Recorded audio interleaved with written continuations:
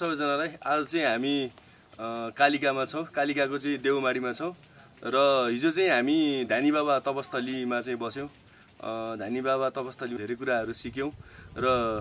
आज चाहिँ अहिले चाहिँ हामी चाहिँ घर फर्किने क्रममा चाहिँ हामी देउमाडीको यो भ्यू टावरमा आएको छौं भ्यू टावर चाहिँ अहिले पहिला चाहिँ अलिकति लथालिङ्ग अवस्थामा थियो केही समय अगाडि आएर हामीले यहाँको भिडियो पनि बनाएको थियौं हैन र अहिले चाहिँ यो एकदमै राम्रो बनिसकेको छ भ्यू टावर हुन त डाँडामा भ्यू टावरको खासै आवश्यकता त देखिँदैनलाई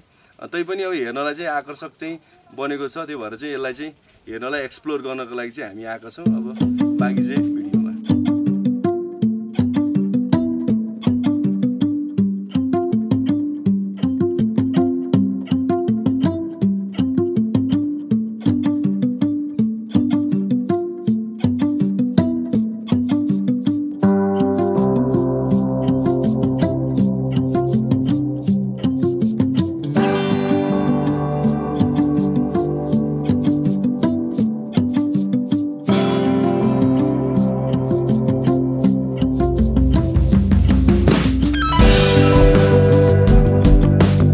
सबैजनालाई हामी चाहिँ हिजो रिफ्रेस हुने अलिकति माइन्ड पनि फ्रेस प्लस केही धार्मिक आस्थालाई बोकेर मलाई थाहा थिएन दाइले चाहिँ यहाँ सौरे ध्यानी तपस्थली बाबाको घरमा चाहिँ जाऊँ न त भनेर हिजो हामी आएको थियौँ म चाहिँ हिजो बेलुका त्यहाँ जाँदा चाहिँ मलाई एकदम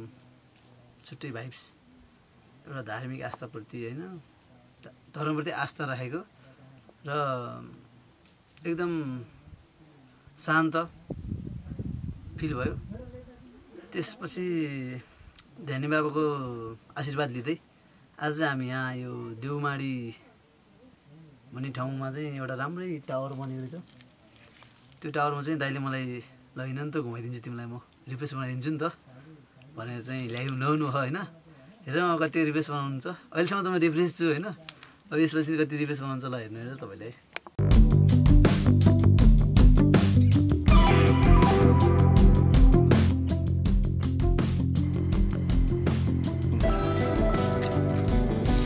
टाइम रिफ्रेस हुँदैन यार बाबा रिफ्रेस भयो यो प्रकृति चाहिँ दामी हो तर जुन यो बनाउन खोजेको इन्फ्रास्ट्रक्चरहरु चाहिँ खासै दामी लागेन होला पार्कहरु अब गार्डनिङहरु गरेको चाहिँ दामी हो हैन तर जुन यो टावर भनेर टावर वास्तवमा काम छैन प्लस यो टावरै पनि राम्रो छैन के वास्तवमा किन भन्दाखेरि माथि उक्लिनै मिल्दैन हैन अब अलिकति मोटो मान्छे जानै मिल्दैन यस्तो बनाएर के फाइदा यो वेस्ट अफ मनी मात्रै हो अहिले चाहिँ हामी चाहिँ ठुलाकोटमा आइपुगिसक्यौँ हैन यो ठुलाकोटको मन्दिर रहेछ यहाँनिर यसलाई पनि एक्सप्लोर गरौँ भन्ने हाम्रो सोचले चाहिँ हामी चाहिँ यहीँ पुगिएको छ पहिला पनि आएको थियौँ तर यो ठुलाकोटमा चाहिँ हामी चाहिँ आएको थिएनौँ योचोटि चाहिँ अब हामी यो ठुलाकोटलाई पनि एक्सप्लोर गर्दैछौँ लेट्स सी